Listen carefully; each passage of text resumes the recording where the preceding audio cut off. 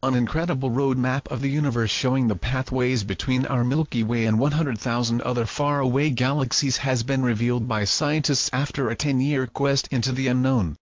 The gigantic supercluster of stars, planets and asteroids, which stretches 500 million light-years across and has the mass of 100 quadrillion suns, has been named Laniakea, Hawaiian for immeasurable heaven. The astonishing discovery has revealed that the Milky Way, home to Earth and our solar system, is on the fringes of the enormous cosmic web. The vast roadmap may look as though it is densely packed, however there are vast expanses of darkness where nothing can be found for hundreds of light-years. Our supercluster is the first to be mapped and shows galaxies strung out along glowing pathways that are held together by gravity as the groups make their way through space. Scientists have long known that galaxies are not distributed randomly but congregate together in clusters.